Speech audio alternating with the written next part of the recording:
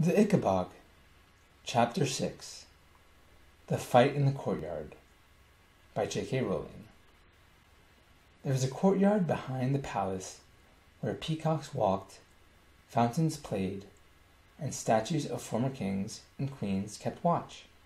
As long as they didn't pull the peacocks' tails, jump in the fountains, or climb the statues, the children of the palace servants were allowed to play in the courtyard after school. Sometimes Lady Eslind, who liked children, would come and make Daisy change with them. But the most exciting thing of all was when King Fred came out onto the balcony and waved, which made all the children cheer, bow, and curtsy, as their parents had taught them. The only time the children fell silent, ceased their games of hopscotch, and stopped pretending to fight the Ickabog was when Lords Spittleworth and Flapoon passed through the courtyard.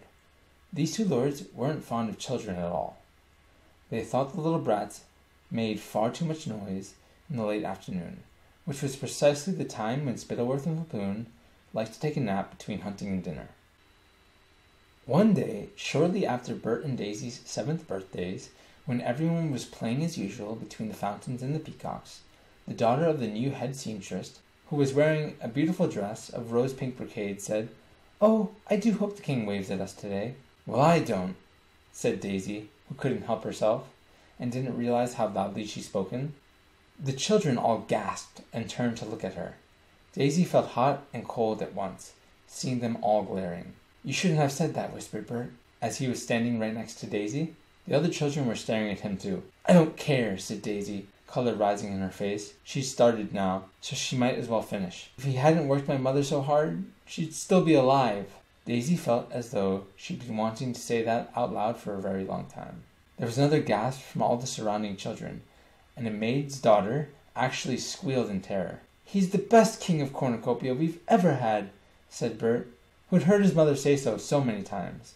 "No, he isn't," said Daisy loudly. "He's selfish, vain, and cruel."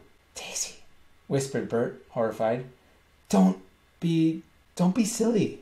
It was the word silly that did it. Silly, when the new head seamstress's daughter smirked and whispered behind her hand to her friends while pointing at Daisy's overalls. Silly, when her father wiped away his tears in the evenings, thinking Daisy wasn't looking. Silly, when to talk to her mother she had to visit a cold white headstone. Daisy drew back her hand and smacked Bert right around the face. Then the oldest Roach brother, whose name was Roderick, and who now lived in Daisy's old bedroom, shouted, "Don't let her get away with it, Butterball!" and led all the boys in a shout of "Fight! Fight! Fight!"